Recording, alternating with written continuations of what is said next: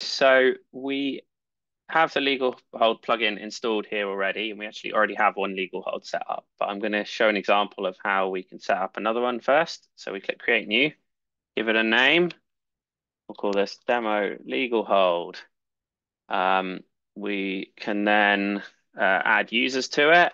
I've got various sample users in here with nonsense names from the generating some data. We can set a start date. So let's start it back 1st of November last year. And we can either set an end date, or if we're not sure when this is going to end, we can leave that blank. So for now, I'm just going to leave that blank and it will continue indefinitely until we either set an end date or release it. So we'll hit that button. So now the legal hold's showing up in our list there. We could edit that legal hold now. Let's say we've now worked out that we want it to end on the 31st of January. So we can set an end date there. And while we're at it, let's add another user to it for good measure. So that user we're adding will only be added from today onwards. It won't go back and retrospectively get that data. But from now, the next iteration onwards, that will contain the user's data. So we'll update legal hold, and there we are. It's updated in the table here. And then I'll switch to my legal hold that I made earlier now. We can download the data from it.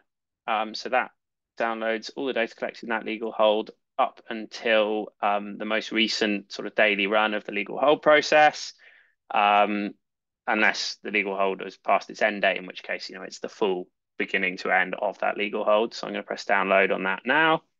And we can see we've got a zip file there, which is called legalhold.zip, legalholddata.zip.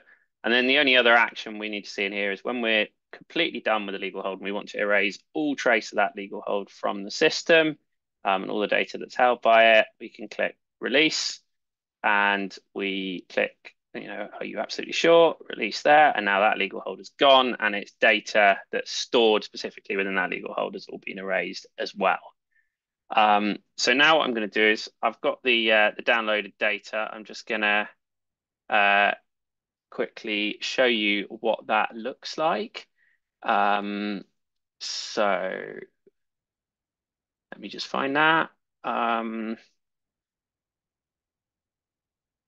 So we have a zip file here that we've downloaded, a folder called legal hold inside, and then the name of the legal hold and its ID there.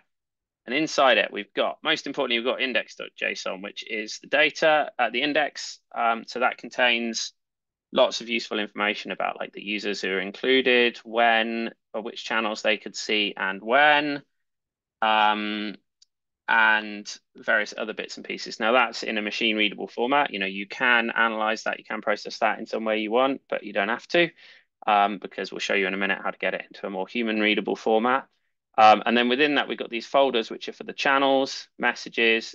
Inside, we have CSV files with the messages in them. So you can see it's quite, it's quite a lot of data in there. It's not particularly human readable, but quite easy to process.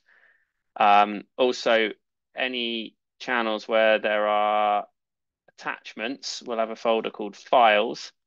And within that, you'll find the uploaded files that people attached inside there.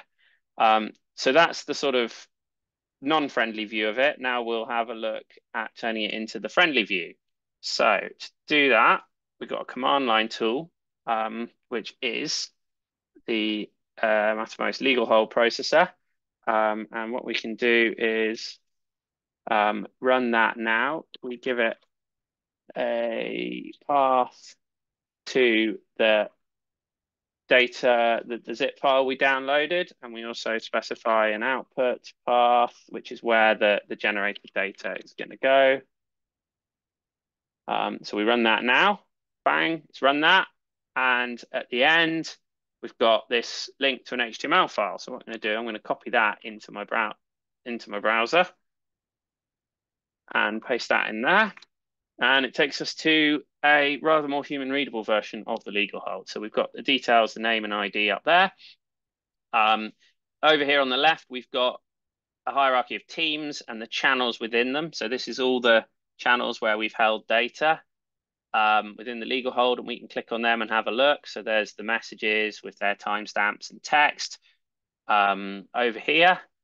And then, we've got direct messages here, direct message channel. So this is between me and myself. It's the sort of personal notes direct message, which is why it's showing my name at the top for both. And then on the right here, we've got all the data organized by user. So we've got at the top level, we've got the user, and then below that, we've got team and the channels, and this is what they saw. So this is the messages within each of the channels that they're in during the time they're in them. And we can either drill down by channel, so we can see, everything that I saw while I was in the off-topic channel. Or if you want to search everything a user, every sort of conversation a user might have been part of, we've got the all messages page here, which is basically every channel that I was in that was captured in the legal hold with all the messages from when I was in it.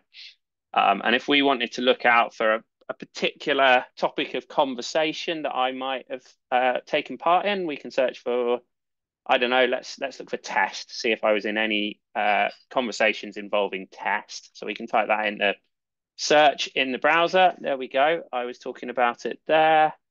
Obviously, test organization is the name's a bit of a thing there, test there. So this is just a quick way to find, certain keyword search for things I might have seen by searching on this page. We go back to the index page, and that's kind of the view. If there were other users, they would appear below me, but there was only me in this legal hold. There weren't any other users in this particular one. I think that just about covers everything at the moment.